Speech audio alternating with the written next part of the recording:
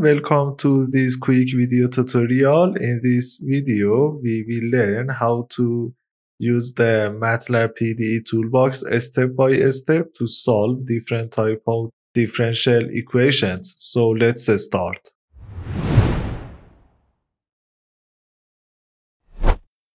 Here you can see the modeling workflow, the steps of the creation of the model, generation of the mesh, and solving the equation. So the first step is creation of the geometry and assigning the material properties. Then we should select the physics of the problem, and then we should assign the boundary conditions and specify the loadings, right? The next step is assembling the matrix equations. So to assemble the matrix equations, we need to generate the mesh and refine the mesh.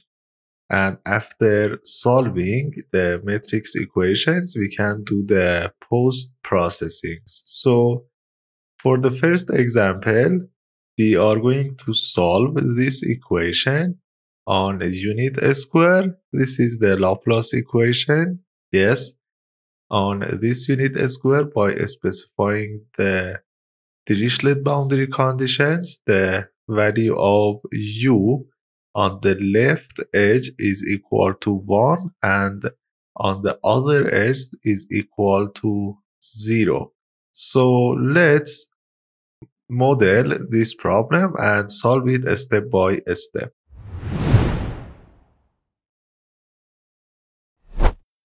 Here in the command window, I write PDE tool to open the PDE modeler graphic user interface. You should have the PDE toolbox installed on your MATLAB. So the first step is creation of the geometry, and from here, draw.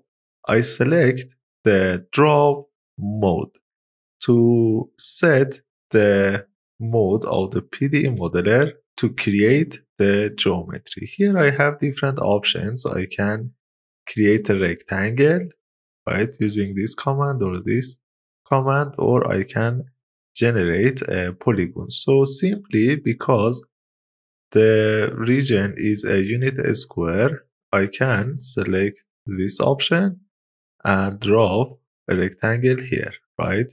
So place a point and drag the mouse to create this geometry. So this is R1. Now if I double click on R1, I can specify the properties. The left point is 0, enter. The bottom 0, enter. The width is equal to 1 and the height is equal to 1. The name is R1, so press OK. And here you can see the unit square.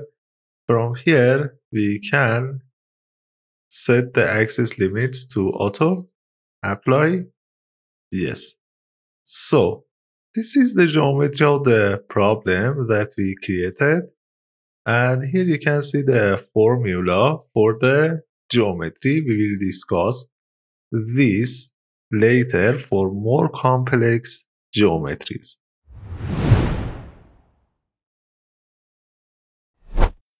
The second step is setting the physics of the problem and assigning the material properties. So from here, we can specify the physics of the problem. Do we have a generic scalar equation, or we can specify the problem, magnetostatic, electrostatic, heat transfer, and so on. So in the generic scalar equation, from here, PDE specification, we can set the parameters of the PDE equation. This is the generic scalar equation. We have these coefficients C, A, F, right? So by setting proper values here, we can construct our equation, right? Or we can select the type of the equation elliptic, parabolic, hyperbolic, and so on. So, this is an elliptic equation. The value of c is equal to 1, the value of a is 0, and the value of f is also 0. C in this equation is actually the property of the material inside this region, right? This property can be electric permittivity, magnetic permeability, conductivity, or other mechanical properties of the material. So to construct this Laplace equation, I should set the value of C equal to 1, the value of A equal to 0, and the value of F is also equal to 0, and press OK.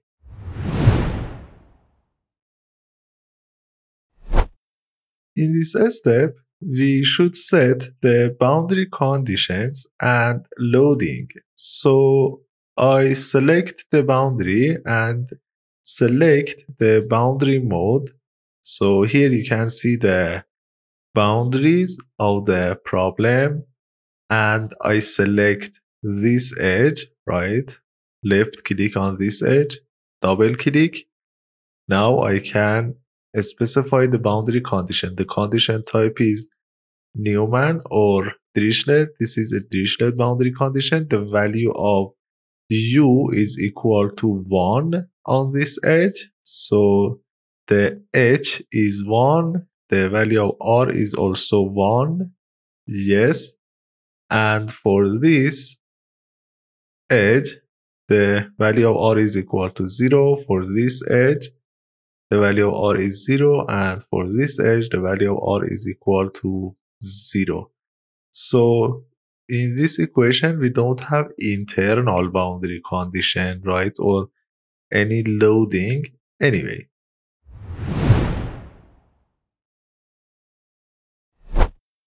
in this step, we should create the mesh for the problem. So I can select the mesh mode, right?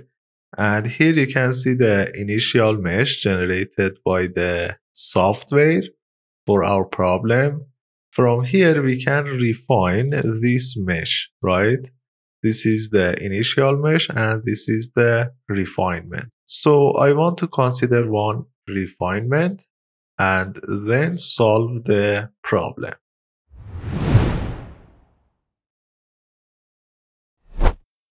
Now we are ready to solve the equation. We created the geometry, we selected the physics, we applied the boundary conditions and generated the mesh.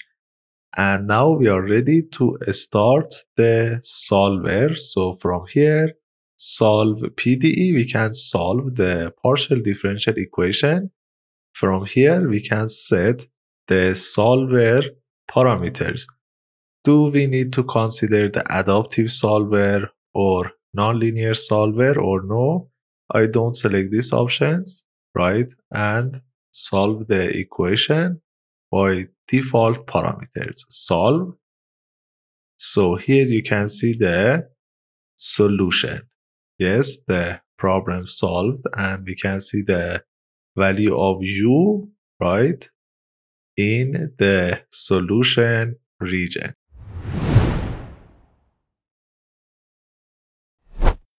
After solving the problem, the final step and the most important one is post-processing, right? We should post-process the results, and based on the post-processing, we continue our engineering design.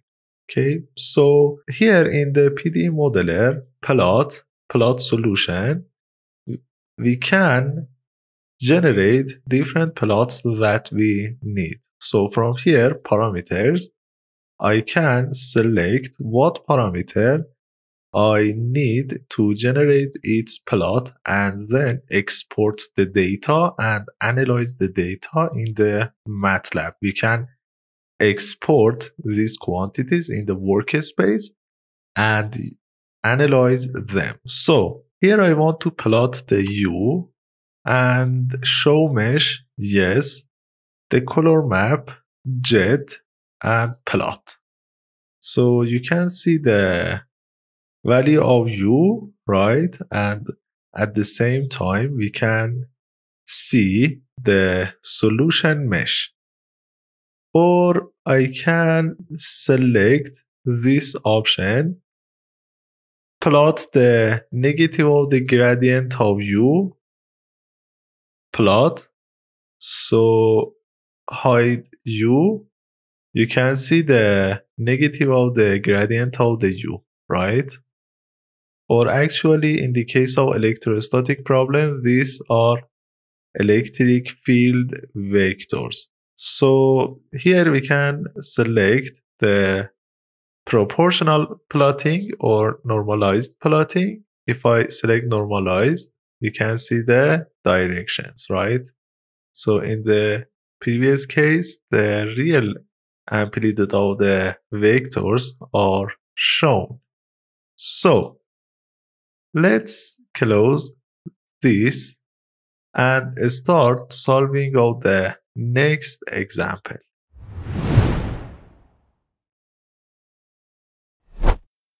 Okay, so let's save this example, save as example 1, and then create a new file.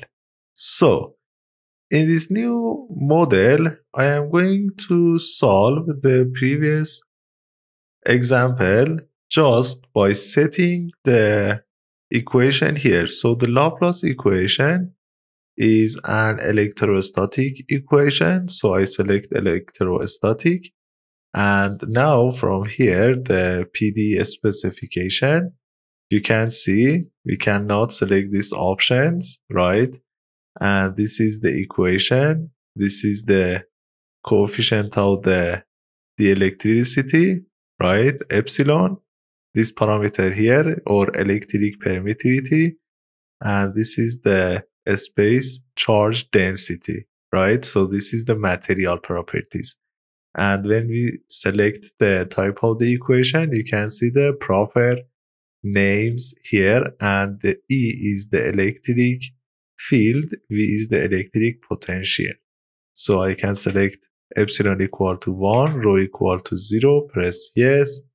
And like before, I can select this rectangle, set the point 0, 0, 1, 1, yes. Then set the boundary condition here. This is equal to 1.